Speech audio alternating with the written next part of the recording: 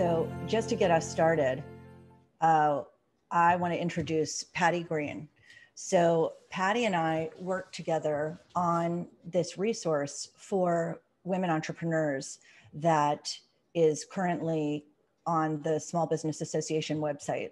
So if you literally Google the word Ascent and Small Business Administration, excuse me, not Small Business Association, but Small Business Administration, you'll find this tool. And part of the learning paths, which are like the different modules, have been launched at this point, and there's more to come.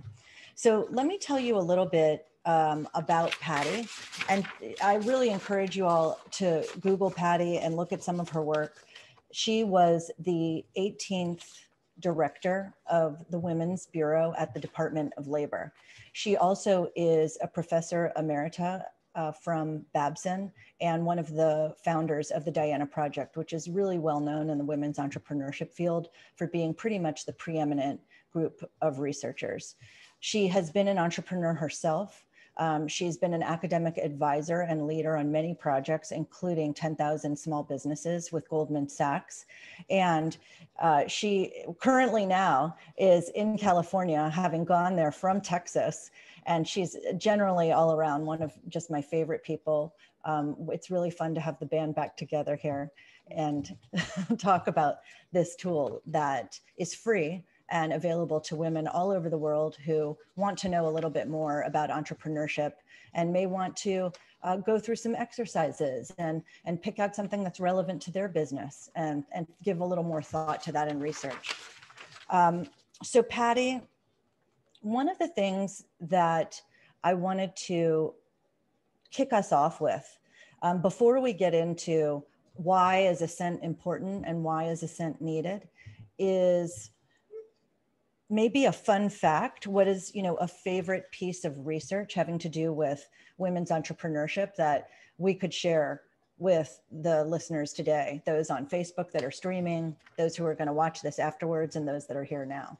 And feel free, guys, to put questions in the Q&A or the chat. I'll be checking the Q&A as you think of them as we're talking. So Patti, do you have a favorite fact or something unique that's one of the most interesting facts about women entrepreneurs in your mind? It's really interesting you asked that too, because my fun fact, it's always what I just finished is my favorite thing. And Candy Brush and I just finished a book chapter yesterday that is on policy. And we actually went back and looked at the last 10 years of policy in the United States, that if you go to the Congress site and Google women and entrepreneur, you don't get much. So we went through everything and wrote out what there actually is so that we can think about what there needs to be and why. Mm-hmm. So I'm going to leave my fun fact as a teaser, saying, watch for more work coming out on policy, because my time in DC really changed my mind about what needs to be done and how.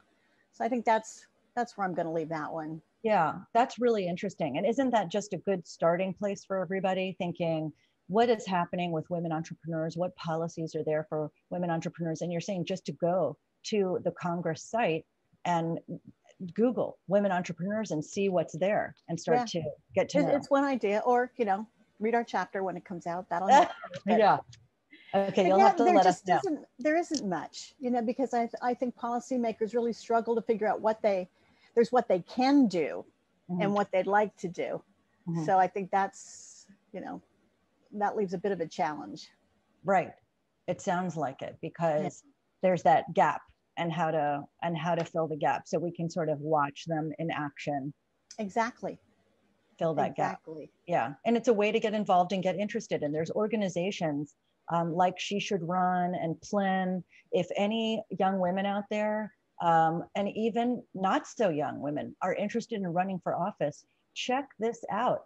It is something that really grooms young women to run for office. And why not? Asking that question, why not me? Yeah. And if I did have a fun fact, it was that in the United States, women own at least 50% of 45% of all the companies in the country. So it's not a minority occurrence very much. It really is a major phenomena, mm-hmm. and we need to treat it as such. Right. And so that's one of the things we'll talk about in class sometimes, is not just knowing the facts, but knowing how much economic power is there Oh, yeah, that absolutely. women create. So that's probably one of my fun facts, which is Oh, when I'm sorry. Did I take your fun fact? no, I think this, there's so many fun facts, right?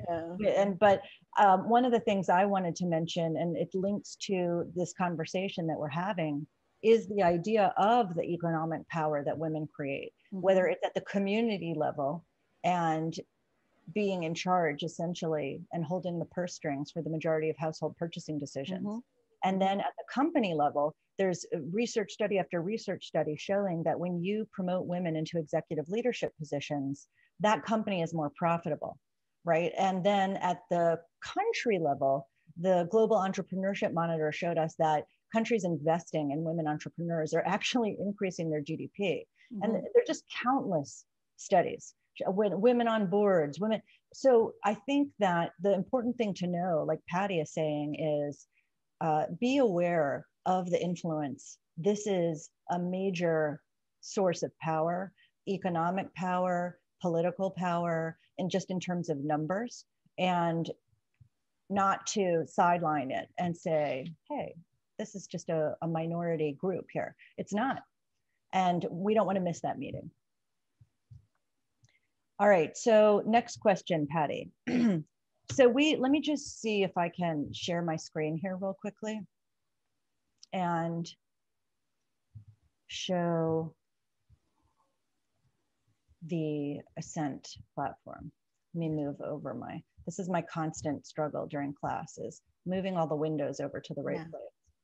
Well, and while you're doing it, Kathy, I want to echo how much fun it was to work with you in building this.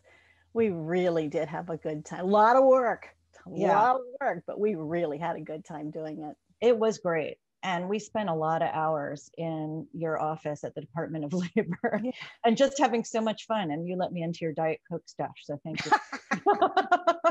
Okay, everybody knows my secret. Yeah. All right, so here's the Ascent site. And basically, there's a bunch of journeys. And here are the ones that have been listed so far. Now, disaster and economic recovery is a huge part of what SBA does. And they actually put this together in the wake of COVID-19. Patti and I were not involved with putting this together, but there's some great resources here that we've all been hearing about in the news, but they're putting it in one place to make it easy to access. And then these are the journeys that Patti and I worked on. And you can click on them and see a variety of different subparts. So we're going to be discussing some of these. And there's little videos in a few of them. Here's one of my favorite videos called KPIs Are Your BFF. Okay, and we'll be discussing these a little bit. I'm just showing you an overview. You don't have to remember all this or take it in just yet.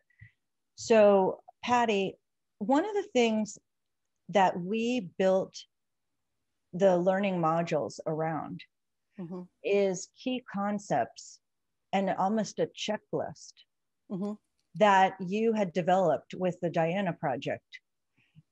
And it really helped me understand why something like this resource needed to be built.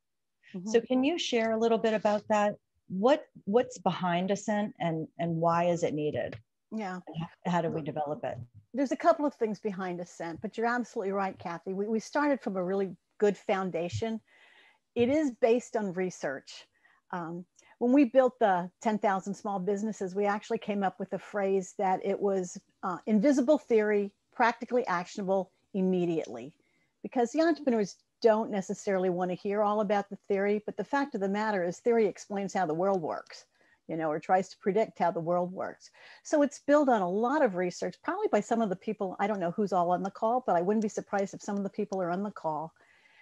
It's built also on entrepreneurial self-efficacy.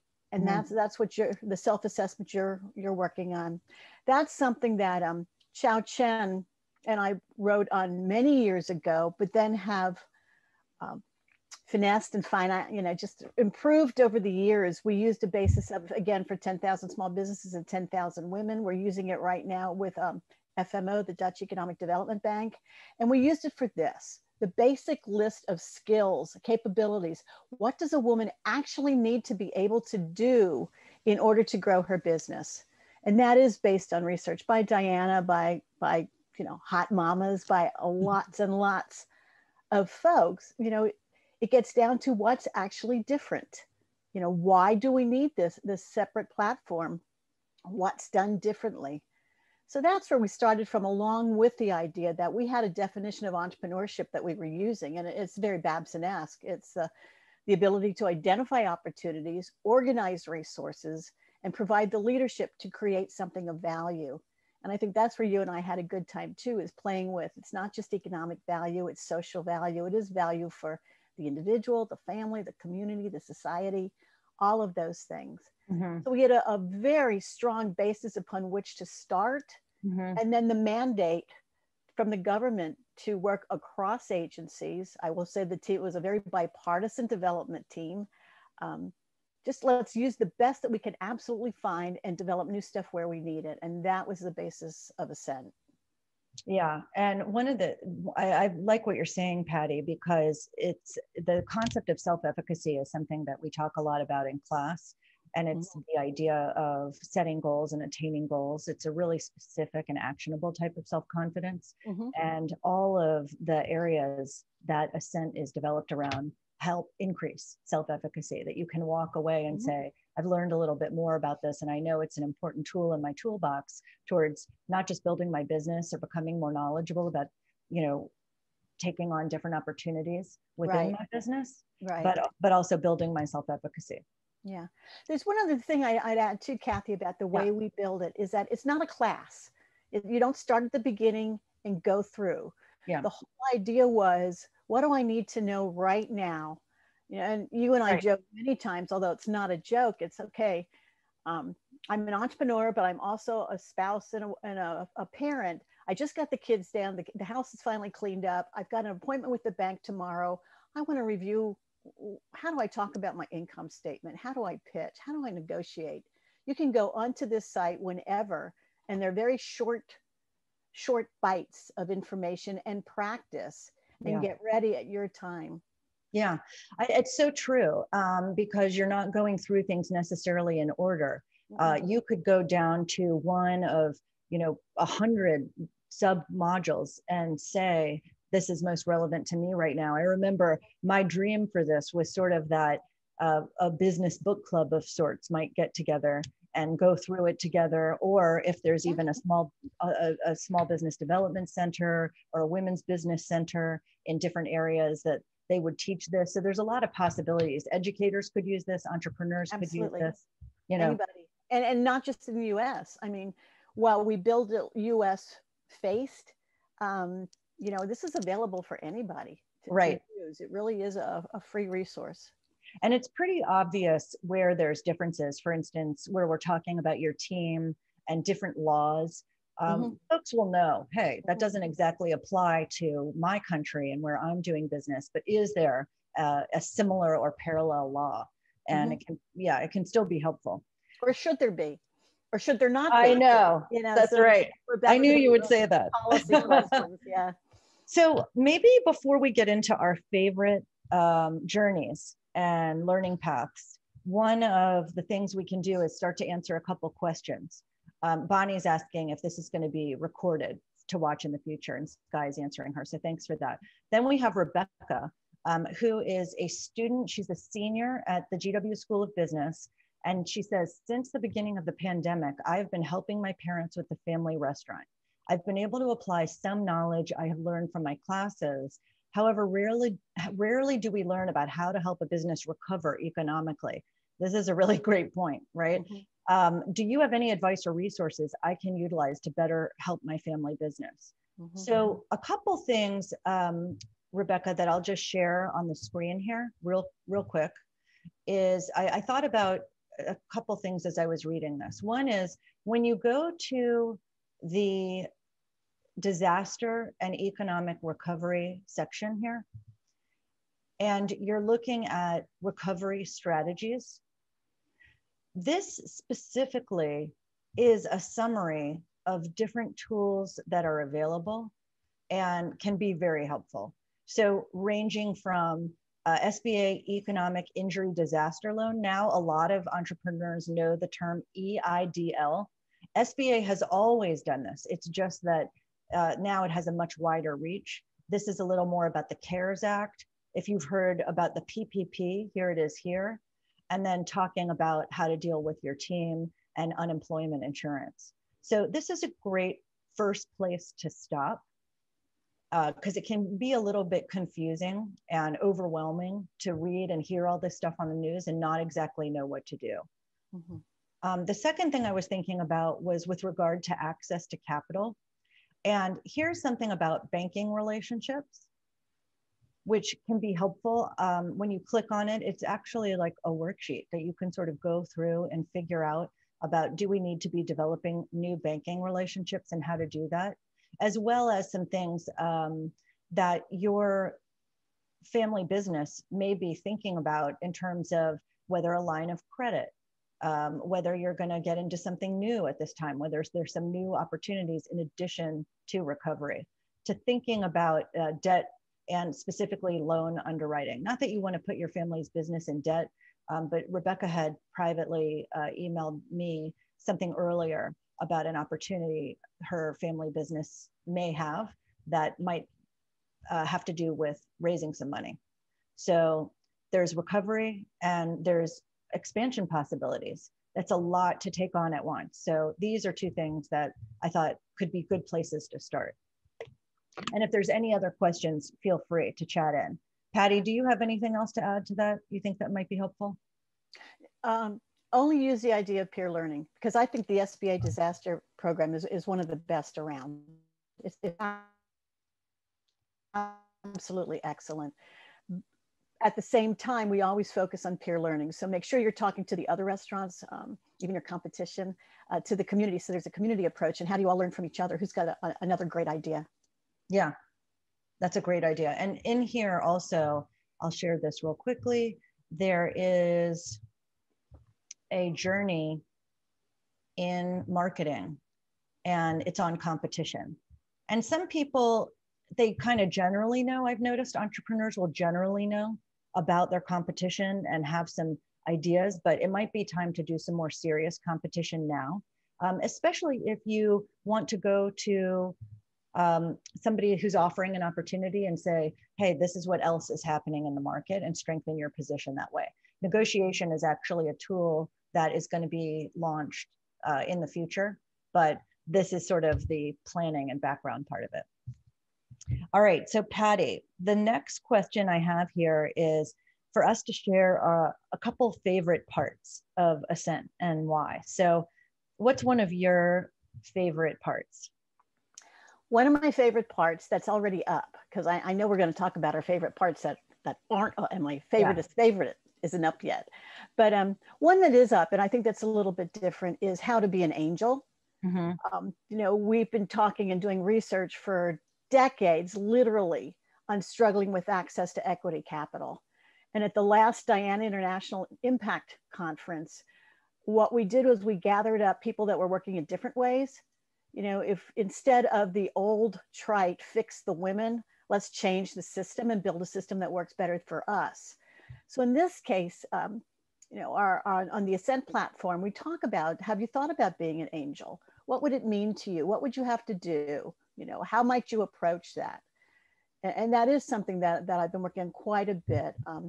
That particular section starts with a quote from Trish Costello that some of you may know too. She's the founder of Portfolia, which is a network of funds focused on women funding the businesses they want to see in the world. So I think that's definitely one of my favorite. Think a little bit differently about how can we fund each other as well as our own businesses. Isn't that fascinating? I love that concept. And you are a huge advocate for that. I'm going to share this. And it really, it takes that, right? It takes somebody saying, hey, this is something we should be doing. Check it out. And so under access to capital, let's see, is the angel part up yet? It's look. At the end of that, end of access to capital. Okay, great. Angel investing. Yeah. Okay. And this is, it's just like, do I want to run for office? And this isn't something I necessarily thought I would do. Angel investing. This is what Patti is encouraging us to do.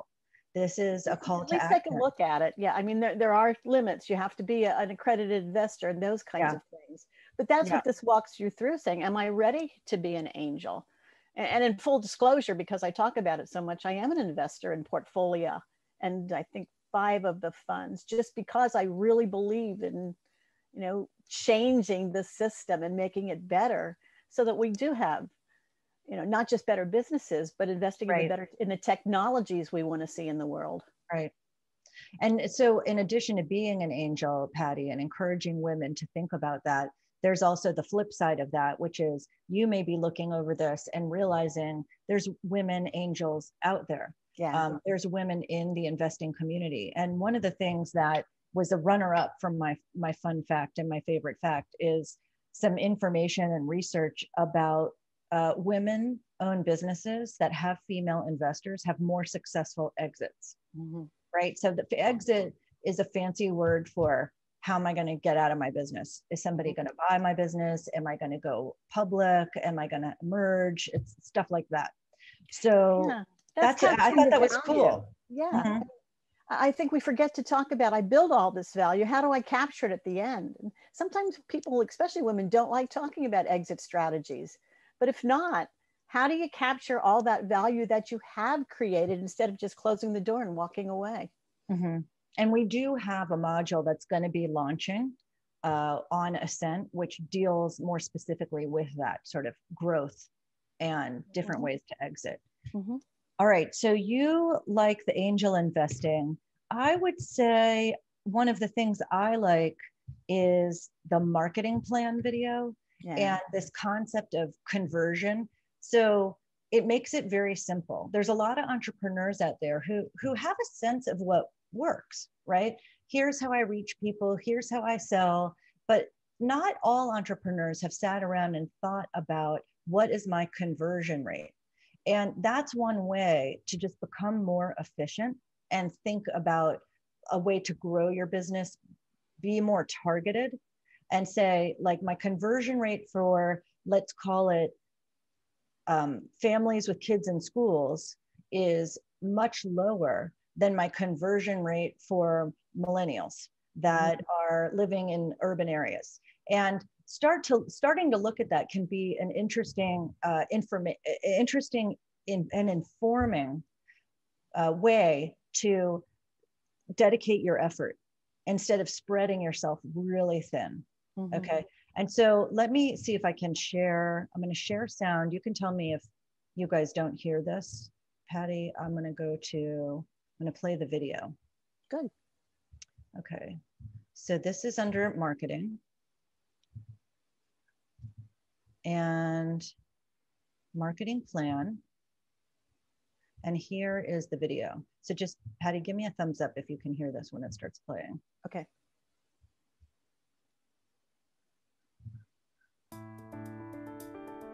Good. No matter the size, every company needs a marketing plan. You may already be familiar with these 5 main sections. Snapshot, a picture of how your product or service provides better value than the rest. Target audience, a profile of your customers using demographics and other lifestyle characteristics. Marketing goals, often directly related to your desired sales growth. Strategies and tactics, to outline how you'll reach your customers to accomplish those goals. And finally, your plan will contain a budget and related measurements. Let's make this more concrete by looking at an example.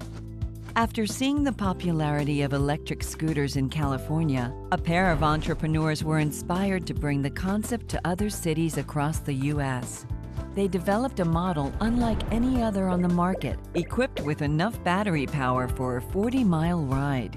The scooter was designed for students and young professionals who want more freedom to get around in an urban area. Their marketing goal? To sign up 2 million riders in the next 5 years and generate $500 million in revenue. Ambitious goals need some impressive tactics geared toward converting potential customers into riders. This is what's known as a sales or marketing funnel. The funnel begins with creating broad awareness of the scooter through press, a website, social media, or maybe an event. As people express interest at events, They are asked to provide their contact info and encouraged to test ride a scooter. Not everyone who enters the funnel makes it out. 50% of test riders decide to sign up, while others may spend months just thinking about it. Metrics show how well a strategy is working. One important metric is customer acquisition cost. If a $250 public event results in 50 signups, then the customer acquisition cost is about $5 per signup.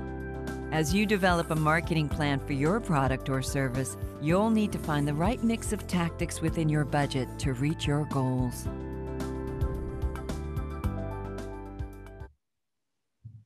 Okay, so I guess we're saying cost of acquisition and not conversion rate, but it's somewhat similar. There's a conversion rate that happens with a funnel, and I can show you guys that in a second. But that's one of my favorite areas, because one of the things that Patti and I and the whole team discussed when developing these resources is that the American Time Use study shows us that women have about half an hour less of leisure time per day. And so shocked to hear it. So this, outside of cloning ourselves, right? What are we going to do? And so how we spend our time and being really strategic about where we spend it is important. So if we know that one type of customer can be more successful and profitable for us than another type of customer, that's really important for us to know as women entrepreneurs, to be really efficient with our time. Yeah. You know, Kathy, you said two things in there that I think are really, I'd love to call out even a little bit more. Okay. When we did the financial one, we talked about being, speaking the language of finance and what a difference it makes when you can talk to anybody in the language of finance about your business, and you start talking knowledgeably about your customer acquisition cost, you've just ratcheted yourself way up there. I think it not legitimacy, but you know, it's just in showing that you really know your business and can address it. The other one, you said something in the beginning about sitting and thinking. I think that's one of the hardest things when we're teaching to get entrepreneurs, practicing entrepreneurs to do, is actually sit and think, you know, and take the time. And, you know, we always try and convince people that sitting and thinking is doing something, but hopefully Ascent gives them that time to sit and think through, you know, what did that video just mean? What do I need to do differently? And then they can dive back into Ascent and see actually how to do it. Right. And even just to try something and even develop your own version of it. But absolutely. But Patti's saying this in a very nice way, but we know all the spazzy entrepreneurs out there, right? It's what makes us go. It helps us be effective. But sometimes it's time to dial back the yayas and sit and think about, here is a new strategy, a new tool, even if it's just one that I'm going to try in my business. And as Patti said, it can really cast you in a positive light when, let's say for, you know, Rebecca's family business, and they want to go talk to a banker, and you've got those numbers, or you want to have a partnership and you are looking into a partner company, maybe they're going to help you sell a product or service, and they have a very wide distribution capacity in terms of reach, that you want to have those numbers. You want to present yourself well, even if it's just a handful. And Patti, you know, one thing I just wanted to touch on there is you had mentioned when we were working on this, that there is research about partnerships and working together with others and success versus going it alone. And so I wondered if you could touch on that a little bit. Sure. I mean, the research does show that if you start with a partner, the likelihood of success, you know, and in this case, it is defined as financial success, goes up. You know, in a lot of ways, that's common sense, in that if you start with a partner, you have not only your resources, your bundle of resources, but theirs as well, and to see how to put those together. Now, at the time, there was also research that women were less likely to start with someone else. I think there's new research coming out that challenges that. I'm not as comfortable suggesting that anymore, but it's certainly something to think about, is if you want to build something larger, starting with a larger bundle of resources would be helpful. Recognizing too that you also just entered into a business marriage, so you've got, you know, a different set of challenges to go along with it. Yeah, and there is a section. Let me see if that's up yet. on employment agreements. Yeah. So it's your people. Mm-hmm. And there's some very cool things that you can use in terms of hiring. This isn't exactly quite on the partner level, which is in the growth section, which still has to launch. But this is focused on how to recruit the right people, what salary plan, benefits, et cetera. So it's along that growth mindset. But one thing, Patti, I wanted to ask you, and not to put you on the spot, but let's say I'm an entrepreneur. Because you would never do that. I would never do that. I would never do that. But I'm curious, you know, because you're familiar with so much of the research out there. And when it shows that women who start a business with partners are more successful versus going it alone, what if I'm listening to this and I've already started my business? Is it too late for me? Could I find a partner? Could I partner with another organization? Would that have a similar effect, you think? Sure. I mean, in my mind, it's almost never too late. You just have to decide how you're going to share the company, really, if you're bringing in a partner, and what value you've already put in. But there's ways to figure that out.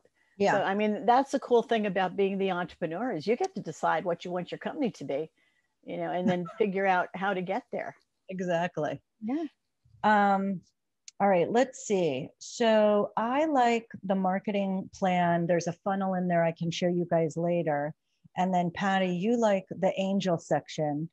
Is there anything else that you want to draw our attention to that you think is a important? Oh, the thing that's already up. I think of the things that are already up too. That you and I both love the key performance indicators. Oh yeah. You know, and you said something else I think is really important, is that these are templates. The whole idea is you make them your own. Yeah. You know, it's not, this is not the fill out this form and this is what it should be. It's, here's an example of a form. What we're trying to do is get you to ask the questions you need to ask about your business. You froze a second there, Patti. But while you're frozen, I'm actually going to show the key performance indicators video. So let me just show this real quick, guys. Okay, so this is your business financial strategy. There's a lot of stuff here regarding financials, but what we're talking about is this KPI. And I'll play this video for you.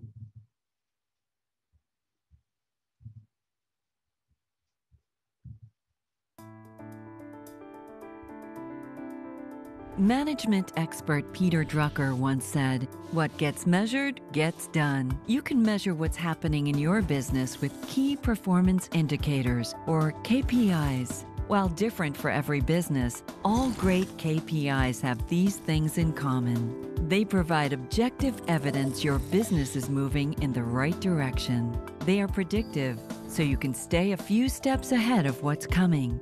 They provide a measurable way to track your progress toward a goal.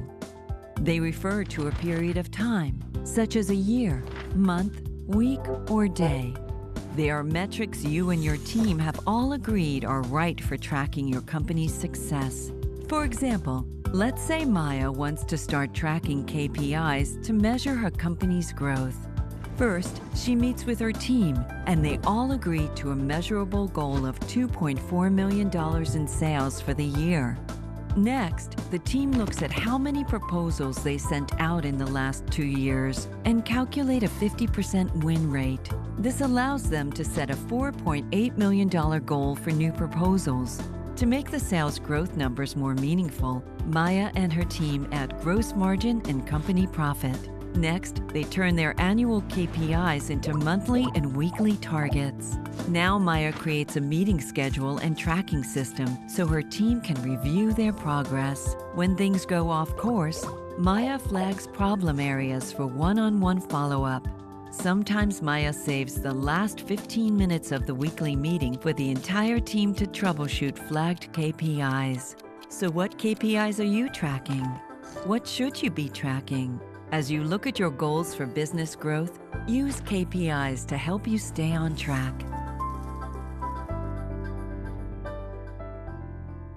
And just so you guys can see this, this is KPIs, your BFF. So in case of you, some of you need a BFF, KPIs can be it. And Patti, you froze a little bit when you were talking about the key performance indicators. Yep.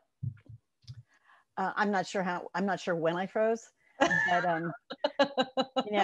as long as you heard the idea that decide what are your key performance indicators and then make sure that you actually follow up on them. I think that's the really big part of it. Yes. And we were just discussing this in my class the other day about KPIs, and it's really hard to understand conceptually. But when you actually use a business case and you say, oh, all right, this is really important to us. For instance, the example shown in this video probably is some kind of consulting company where it's really important how many proposals they get out and then how many of those proposals they win. Mm-hmm. And that gives them the data to then start sort of chipping away at, can we get the win rate higher?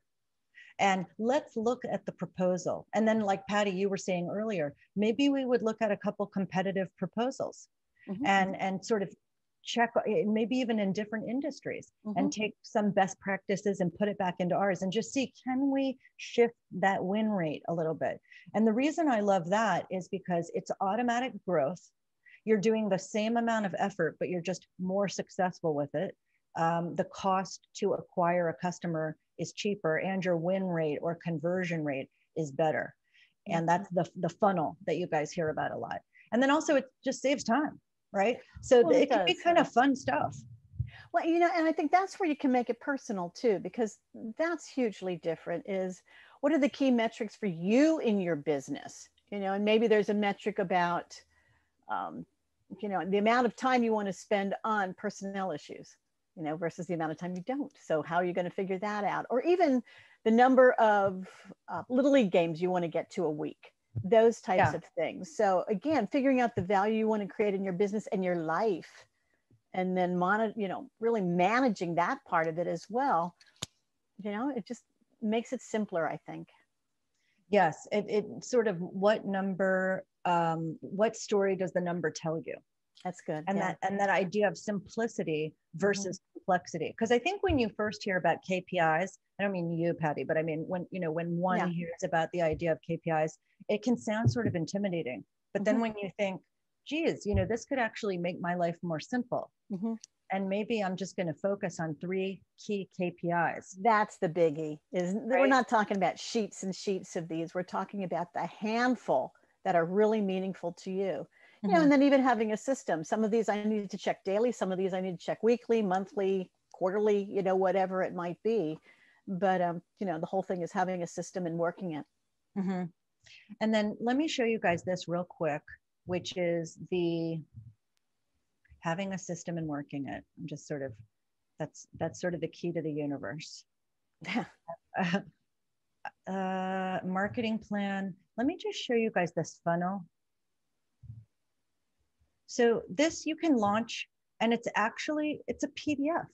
It starts with an interesting quote. There's lots of different sort of mini case studies in here in the form of these quotes. This is a PDF. So if you don't have Wi-Fi or you have satellite and you're in a rural area, you could, download this, go to bed, and it's there the next day.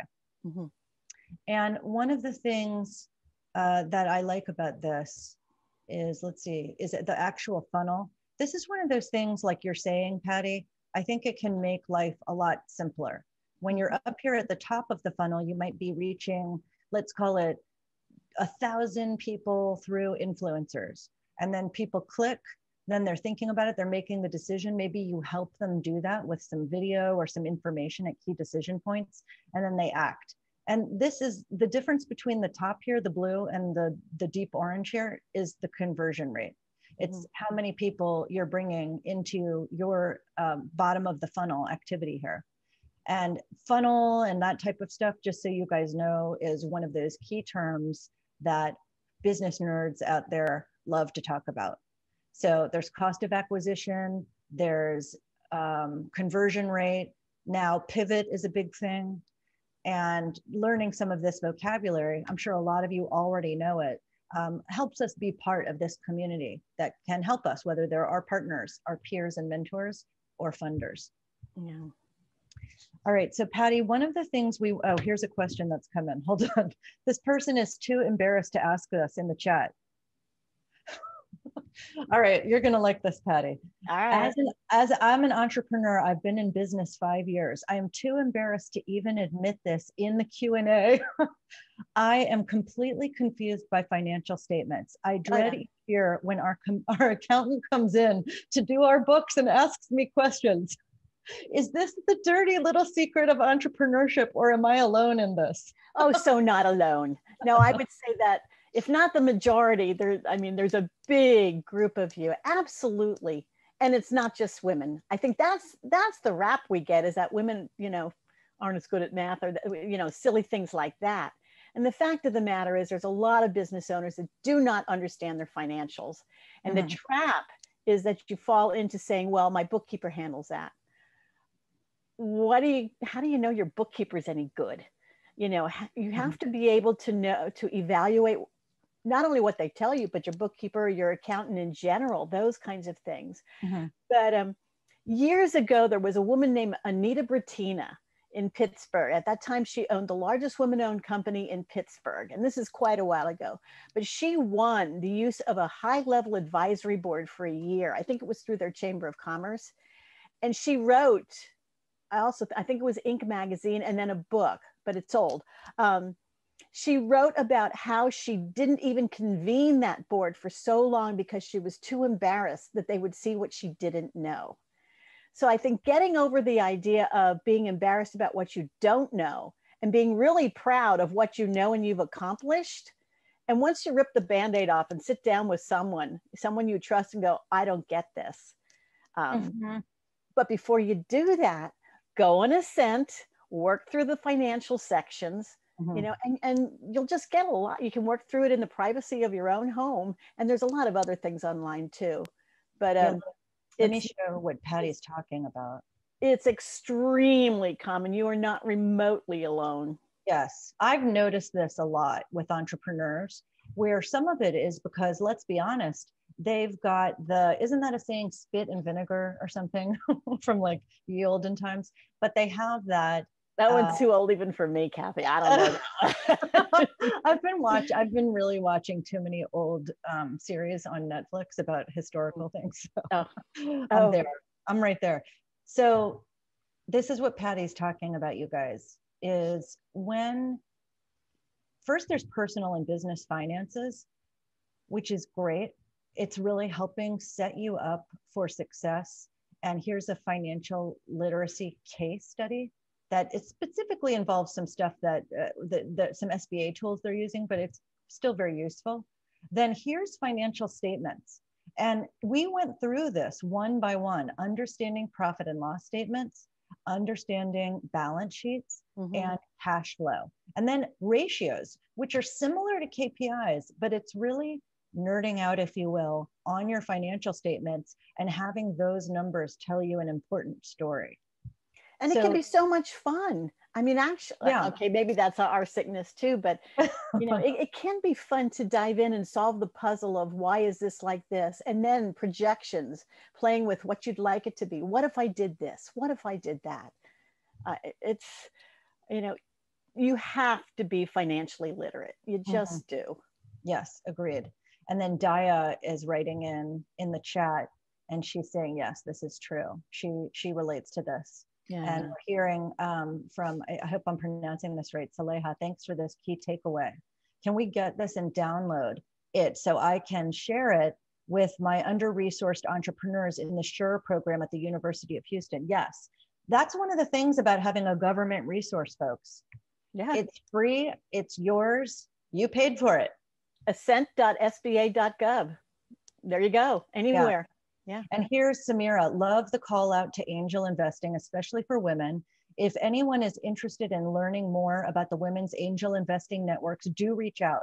There are a number of local angel area networks focused on women own and run businesses. And this is Samira Bazaz, who is a class mentor and lecturer in women's entrepreneurship with me. And you can find her on LinkedIn and she can give you some of that information. Bookkeeping is so important. Parimala Kasu is saying, bookkeeping is so important. We have seen a lot of physicians depending on the accountants, and it still went underwater.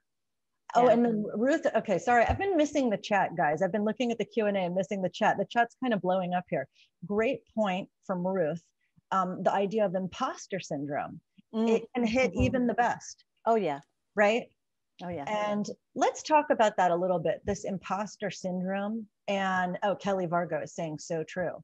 Right. This is not about airbrushing ourselves. This is about, Patti and I got together behind the scenes and we said, this is what we see. We see this all the time with entrepreneurs. This is going to be helpful, we think. So just remember, this was designed for you guys. Don't ever think, oh, I should or I shouldn't know this. You've been busy. We know this.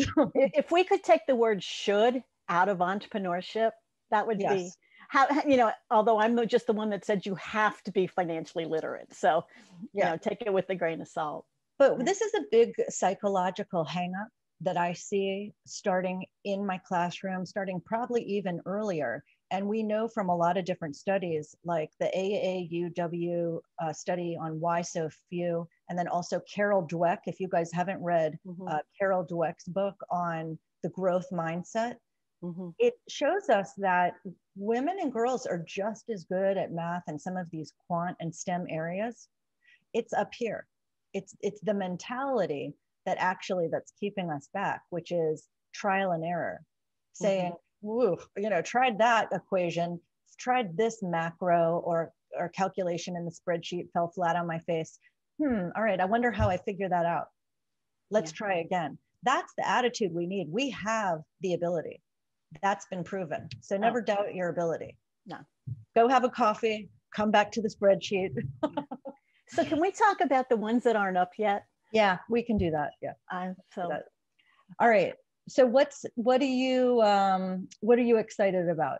Kathy knows I'm dying to talk about the opportunity and innovation one, because I think that it's not up yet. So ask your SBA about it, when it's going to be up.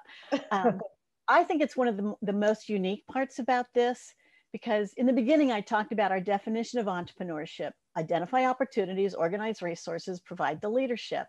And most programs have a ton on resources, pretty much on leadership. But a lot of programs too start with the entrepreneur comes in with an opportunity, has an opportunity, and that's what they're working on.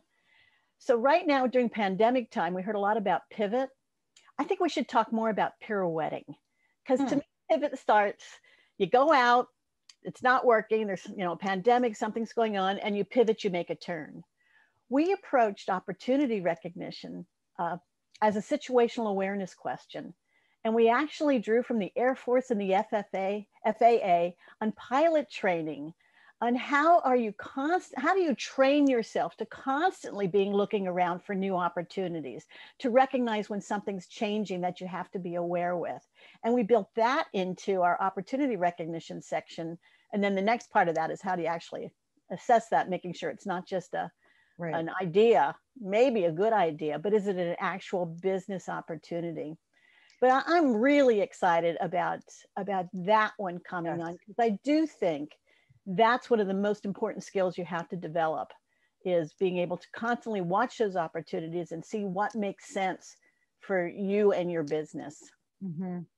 Yeah, Patti, that it's such a great model that you mentioned there in terms of really borrowing from the best.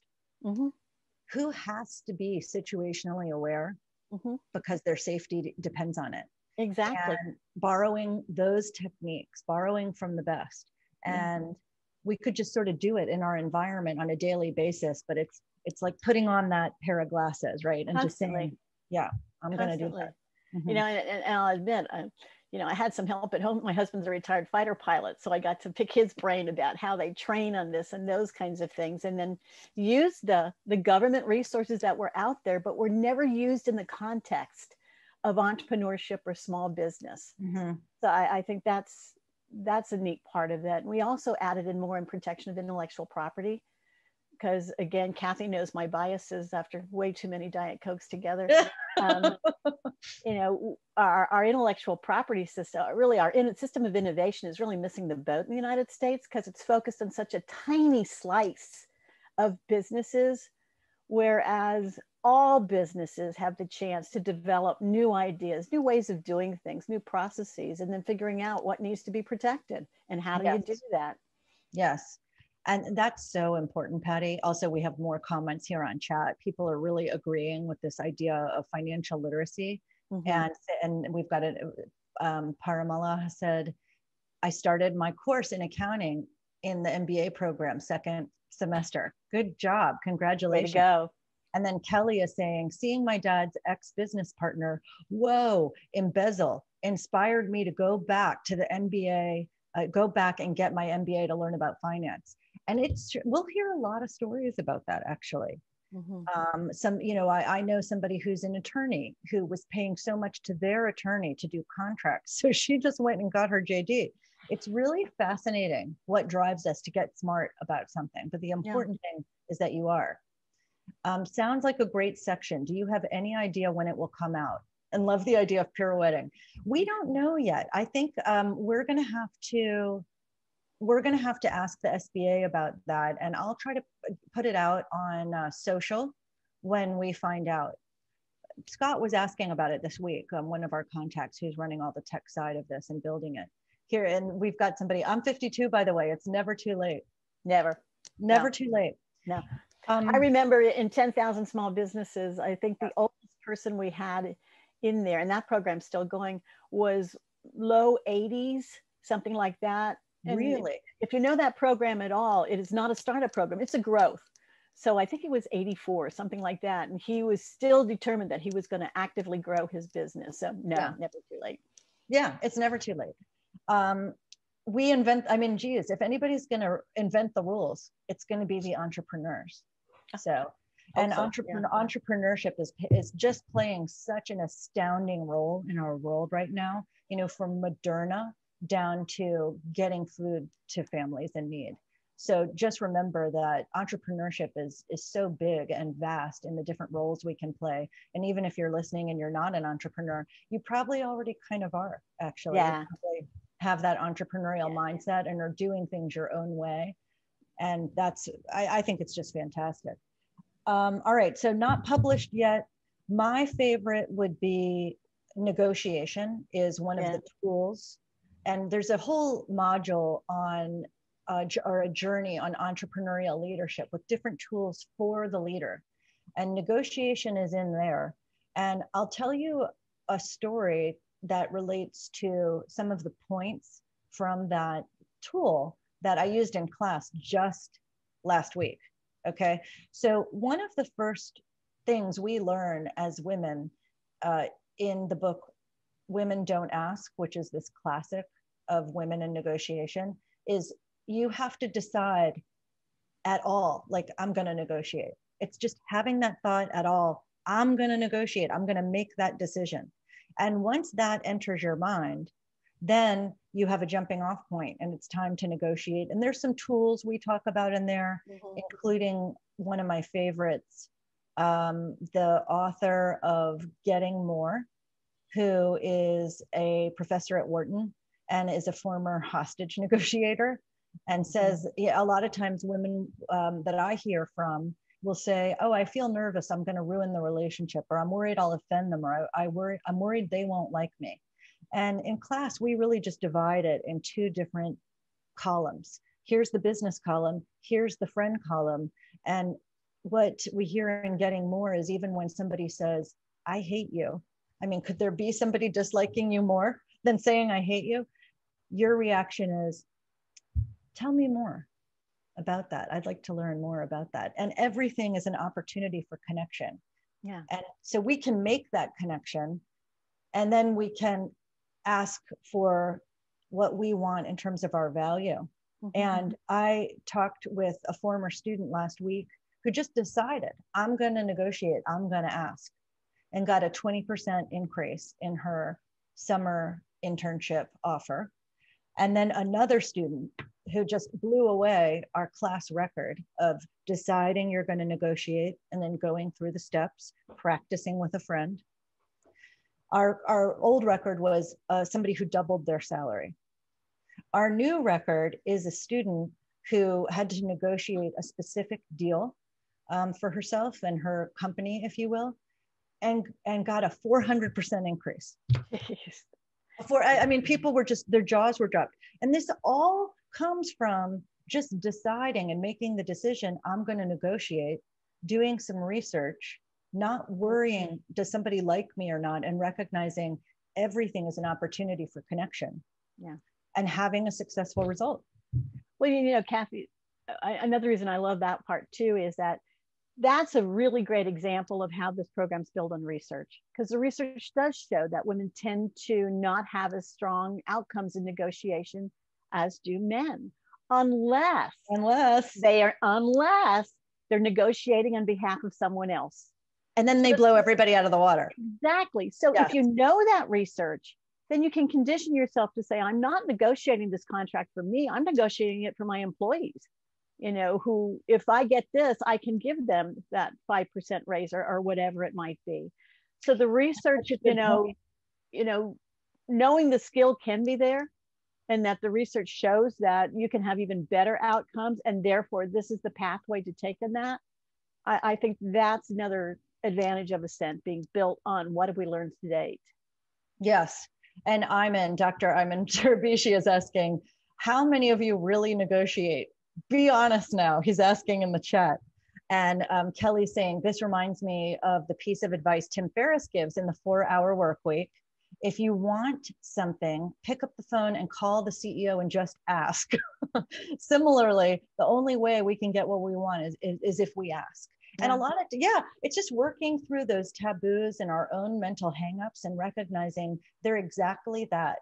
But if we tap into our strengths and our ability to get to know people, to connect, to see the value in the bigger pie that we could be creating by connecting, by asking smart questions, by the research, then everybody walks away happy.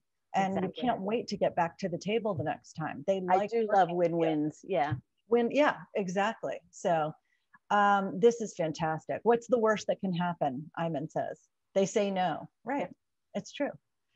So Patti, we've got 2 minutes left. Any wish list modules that we could develop? And I think what we're giving people is a little to do. Go out and research this area. Yeah. A wish Mention list the policy. Yeah, I would like to do policy. I think that learning how to get politically active on behalf of entrepreneurship, you know, the narrative that's held by a lot of politicians just isn't accurate of what they think small businesses are and who they think they are and how they think of it separate as entrepreneurship. So I would love to do something more in policy. But when it comes to Ascent, my wish is that the rest of the mods get posted. Yes, so that's the wish. Okay. That's my wish. My wish module or exercise, and this can be an easy search for people who are listening, is on male allyship. Oh, so male allyship is a pretty cool area I've been learning a lot about from 2 professors at different military academies in the US. And so we have David Smith, and then it's Brad Johnson, and they wrote a book called Good Guys. And if you can listen to them speak, that to me would be a great webinar or add-on that we could have to Ascent that I'd love to see SBA do. It's really this idea of how and why, and this is what we need to be doing in terms of supporting female colleagues. It's a win-win, and they dispel the myth, and other research dispels the myth that if you support women, they're taking an opportunity from you. No, in fact, research shows that when you support women at all those different levels that I discussed in the beginning, there's actually more opportunities for everybody. It is not a zero-sum game. No, it is not. Never heard of this. This is a gem. Yeah, just wait, guys. When you start looking into some of this stuff and looking into the policy areas that Patti is talking about, this is the next wave. Maybe you think, I'm going to approach an angel investor. I'm going to try to find Samira online or look into Patti's group. Maybe you're thinking, wow, I'm going to look into Plen. maybe you want to do marketing KPIs or conversion funnel or cost to acquire. Any one takeaway from this to me would be fantastic. So thank you all for being here. Patti, thanks for just leading the way on this amazing resource. It was just the honor of my life working with you. It was fantastic. I feel the same about you, Kathy. I'm so thrilled to see it up. I just want to see it growing. And I think it'll grow by people just making the community, you know, just really making a community around this. Yeah. Well, thanks everybody for being here. Thanks to the ICSB and GWSB team for your constant focus on entrepreneurship, women, and diversity. And stay tuned for the next session, which is going to take place with Amy and Lex in 15 minutes on pitching and what special sauce women may need to bring to the table. Thanks, everybody.